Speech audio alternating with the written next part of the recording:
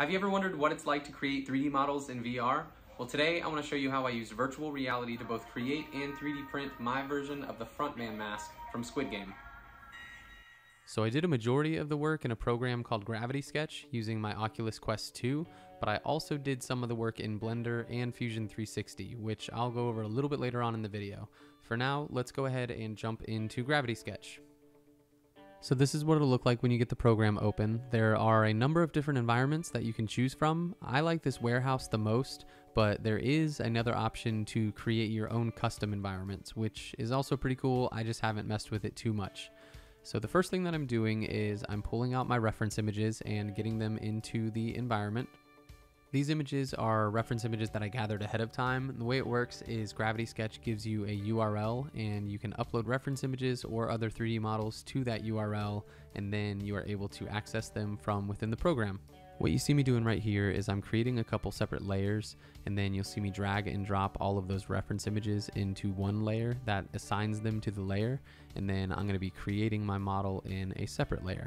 Another really cool feature in Gravity Sketch is they have different mannequins and mannequin parts that you can use to create your models around.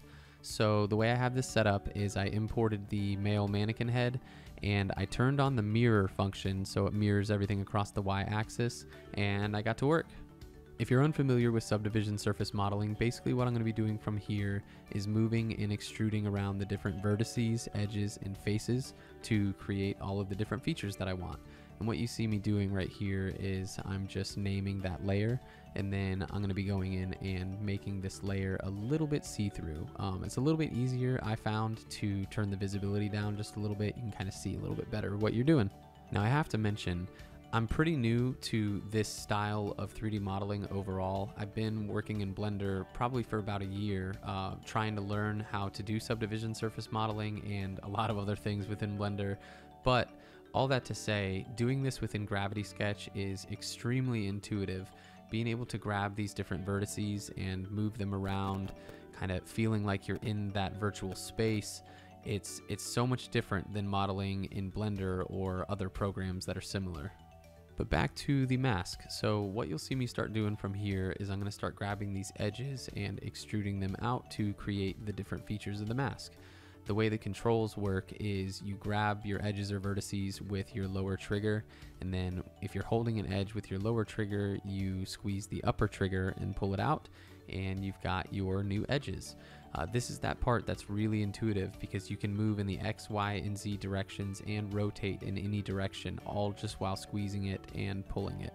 So in Blender or other programs, you have to do it in a lot more steps, and it's just different visualizing it, I guess. For the sake of this video not being way long and boring, I have cut out a lot of the rest of this modeling process. It took me about 2 hours overall to create this model.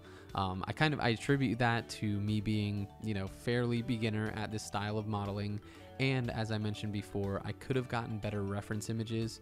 So as you'll see, I spend a good bit of time looking back and forth at my reference images. So we fast forward a little bit, and after a while, I kind of started to get my flow down. There's certain sections of this mask that were a little bit easier to kind of figure out based off of my images versus other sections that took me a little bit longer. Now I did reach a certain point where I was having a really hard time seeing the outer features, so I came back to it the next night. I gathered some better reference images from some, better lit scenes within the show, and that helped me out a lot.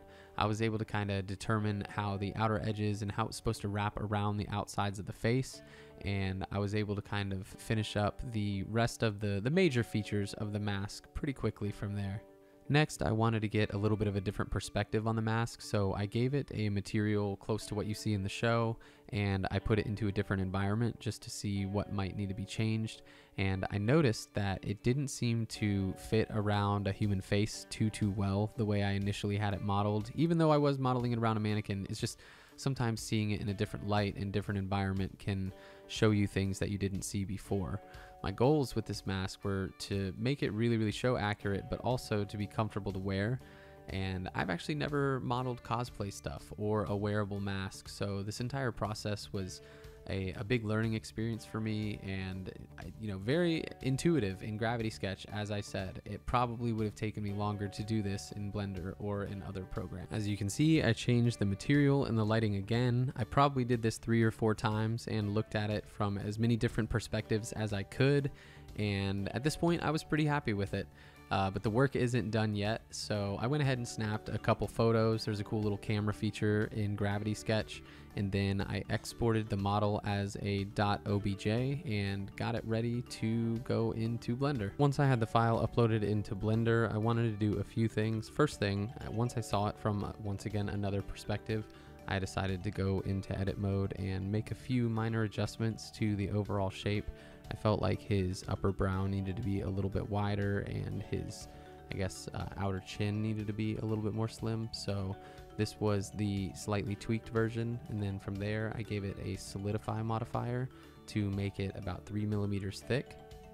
After I solidified the mask, I added these little features into the side that would be used to hold some mask straps into place. I didn't want to just put holes through the side of the mask, because in the show it looks like the straps are actually kind of tucked in on the inside. So that's how I wanted to make it. But from there I went ahead and just kind of checked it out from upside down, and I did make a few edits to the inside to help minimize the supports that would be needed for the model. I designed the mask to be printed upside down. I figured that would be the easiest way to minimize supports, so pretty much the only place that needs supports is in those eye slots. But speaking of the eye slots, the little grates that go into the eyes, I designed those in Fusion 360. I completely forgot to record any of that, and it seems as though I forgot to save that file. So I have the STLs for them, I just don't have the Fusion 360 file for these little eye grate thingies anymore. But after I got all that printed up, I super glued the eye grates into the eye slots, and then I used some 1-inch wide elastic strapping that I got off of Amazon for the mask straps, and I ended up being really happy with the finished result. Let me know what you think about it, and feel free to subscribe if you want to see more content like this.